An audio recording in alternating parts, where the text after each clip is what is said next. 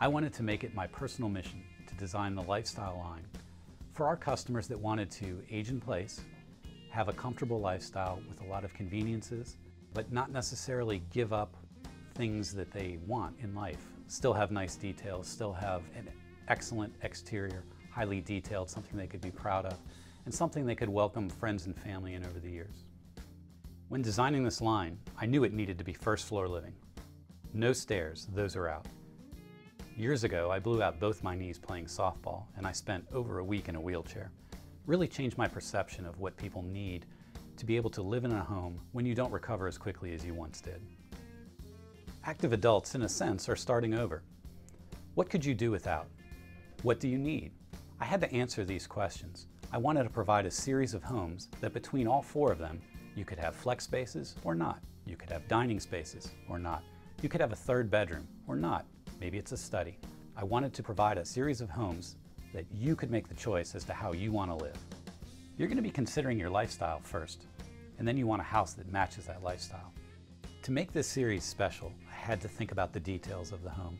A lot of it revolved around convenience and comfort. Things like the laundry room being located right outside of the owner's bedroom, the higher outlets, lower switches, wide hallways, wide doorways.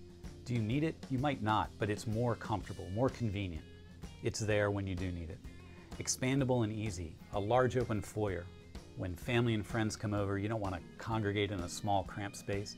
It needs to be a comfortable place where people can come in, out of the cold, greet, and then move into the home.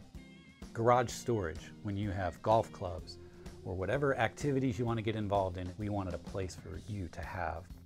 And then modernize. If you're coming out of an older home, you don't want to have older appliances, you want modern stainless steel. You also want things like highly detailed exterior with modern materials, but yet low maintenance.